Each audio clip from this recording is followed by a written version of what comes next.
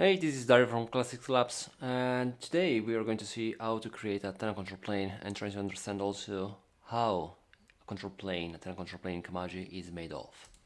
So I already have this manifest, and keep in mind that I'm using the manifest that you can retrieve from the Kamaji GitHub repository, but it's pretty straightforward as you can see here. So we can specify a name, the replicas of the deployment, how the service should be exposed, the Kubernetes version, and the cgroup fs driver systemd. You can pick up from systemd or cgroup fs, how the control plane should be exposed, and then we have also this section for the add-ons. So essentially, when we have the control plane created, automatically we are going to have coordinates, kubectl and connectivity deployed there.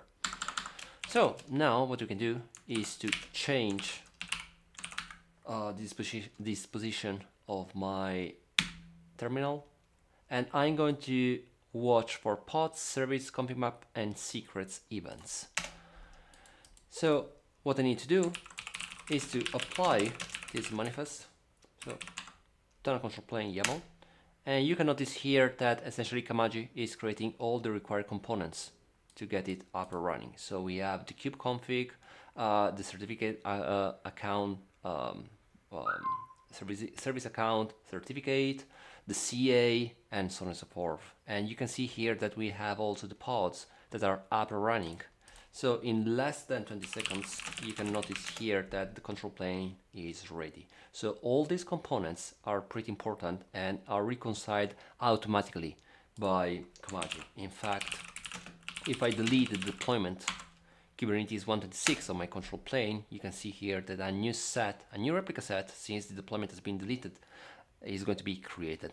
And the same applies also for the secrets. So what's going to happen if I delete the API server certificate? Delete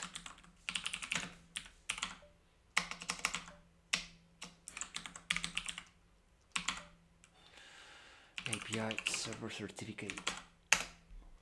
Of course, it's been deleted, but a new one has been created, and since we have a different certificate, we are spinning up a new version of the tenant control plane.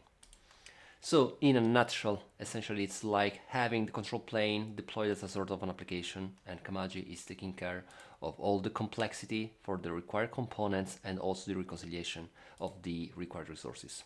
And that's all. Thanks for watching.